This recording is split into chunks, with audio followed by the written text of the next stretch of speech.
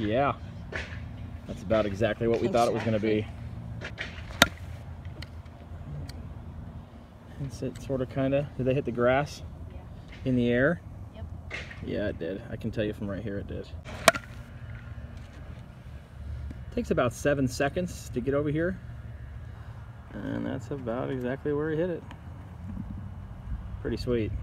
Actually, amazing, actually, is the word. It is great. The Rapsodo device, this is the hitting monitor. We put it, they call this the tank. The tank is just sort of the structure with this plexiglass in the back of it. You set it up 14 feet away from the plate. You could pitch. The reason you would use the tank is because you could actually put a pitcher out there or a pitching machine out there, and you could throw over the top of it, and if they hit that ball into the tank, it supposedly wouldn't break this thing. Now, we haven't hit it yet, but it does. It's actually really heavy, and it feels quite solid. You put it 14 feet away, you calibrate it. It has, inside of here, it has, you can see the camera. Green light means it's ready to capture some data. That is connected on the back side of this. You can sort of see in there, there's a wire that comes out of there, just looks like a USB cable, because it is. And then it comes in here and connects back to this. This is the computer part of it. They refer to it as the RCE. Not sure what that stands for, but it doesn't matter. Rapsodo CE. So that is then, has some Wi-Fi capabilities in it. It gets that data after it captures it, and it actually sends it over to your iPad, or if you have a PC or whatever it might be. All right, so hit one. One thing to notice, and I'm gonna stand right over here, trying to get hit in the face. See that green light? All right, right when he hits, you'll see it turns blue while it's recording data, and then it turns red while it's sort of transferring and processing it. So go ahead and swing. So there's the hit. Kind of hard to tell here that you didn't see it turn red and green, but right now it's red, and the data's already up. So it was quick, quicker than I thought it was gonna be. But there you go. So that ball, 630 RPMs, 63 feet. 63.8 miles an hour, 174 feet off of a tee. That, my friends, is how this bad boy works. Here we go. So again, we're just trying to test some of the accuracy, or get a feel for how accurate this thing is. That was a line drive over shortstop's head, and then it will show you the trajectory of that ball. Line drive. So rock and roll. We'll see how this one goes. Oh, I don't know. I'm gonna say 150. Oh, look at that, what a guess, 149. That's it. And if you can see the trajectory of the ball, you can change this. You can see here, I mean, that's the glare is terrible. That's the trajectory that hit. That was sweet. I mean, that was exactly, I think exactly right. Grounder, that looked right. Here we go. You know, out there in the middle of the field. Let's see if it gives us a reading. 56 miles an hour.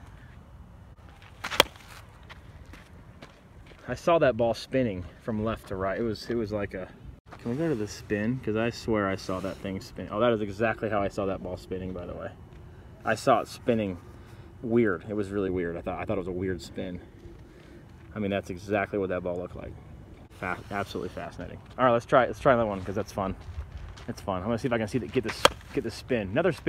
Another spin that was sort of out, you know? It kind of spun out, and that's exactly what that hit looked like. And the spin is on this other tab.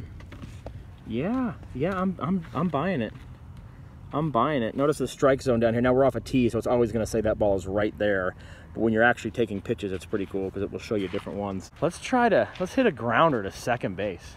Like, don't even think about it. Just hit a grounder right over there. Just like move your feet and hit a grounder. And let's just see if we get, I just want to see what it says. Just about hit the machine, because he was trying to hit the second base. Yeah, there you go. It bounced on the ground, right? Negative 23 degrees. I was going 54 miles an hour with topspin. Yeah, that's exactly what it just did. Let's try to pull one down the line. Like, let's pull one on the third base line. Let's see if it picks it up. Let's see if it picks it up. Okay, we got a little grounder to third base. Let's see if it picks up a grounder to third base. No, did not pick up a grounder to third base. Try that again. Try to hit a line drive over there. Try to hit a line drive on the third base line. Let's see what happens. All right, shot. Let's see if it's smart enough. Yeah, there it goes. Oh yeah, that's it. That's the hit. 169 feet. That's pretty sweet. I'm just trying to fool it. How can we fool it? No, I didn't like that one either. Didn't even pick up a swing. Try to hit a pop-up. I mean, like, straight up in the air. Oh yeah, these tees are awesome, by the way. These Tanner tees, we love these things. This is the Mega. Okay, so we're gonna try to hit a softball hit straight up in the air and see if we can get anything. Okay. Oh, it's reading something. That was a pop out of the pitcher. I would be shocked if it got it. Yeah, no way. No way it got it. Okay, I am not disappointed. I'm not disappointed. Did not get that. All right, let's try to rake one. Let's see. Let's just see what we get. All right, that's a shot. You know, for a tee and a mush ball. See if we get it. 169 feet. Kind of look like that. Kind of look like that. Kind of look like that. I mean, that's it, man. That's it. And see how now the pitch is higher because we moved the tee up a little bit. It's accurate. It's fun. You can also put there's a tripod you can mount behind if you're using like a tee. I think this just seems easier for us. Yeah, you know, it's already set. You don't have to worry about many angles because that camera in there is already set to be perfectly perpendicular, or I should say horizontal to the ground, I guess, or parallel to the ground. Whatever you think about that. But it's set up mostly correct. You just got to make sure it's on a flat surface.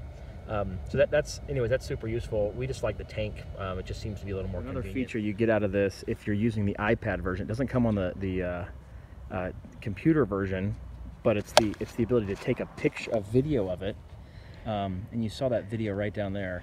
And we'll try and paste that video inside of our video. Here's that video. You can see they just overlay the data on that swing, so you can go back and review it later.